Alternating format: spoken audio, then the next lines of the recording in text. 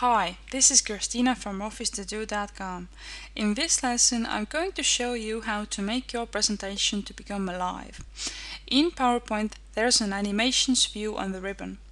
The view has three sections: preview, animations, and transition to this slide. To understand animations, we should begin from the right. Transition to this slide. This enables you to style the way the slide comes about in the show. Click on the slide you wish to apply a specific movement from the left and hover over those transition buttons. The live preview enables you to pick the right one for you. Remember, this only applies to the slide selected.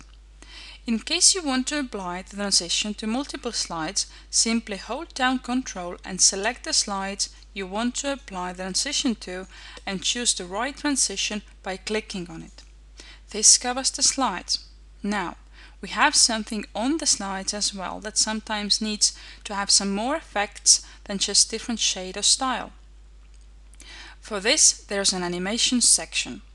Animations can be applied to text, pictures, clipart, tables, etc. To apply an animation, you should select the object, whether it's text or something else, and choose the right animation from the drop-down menu. Again, live preview is shown. Animations is something that cannot be applied multiple, so you have the opportunity to think through your presentation animation-wise and select a proper action for every part on your slides. And last but not least, there's a preview section with a preview button. By clicking on this button, you'll see all the transitions and animations applied to the slide and on the slide. This should help you in preparing more lively presentations, but remember that as always, it can be more advanced. Thanks for watching and see you in our next lesson on OfficeToDo.com. Bye!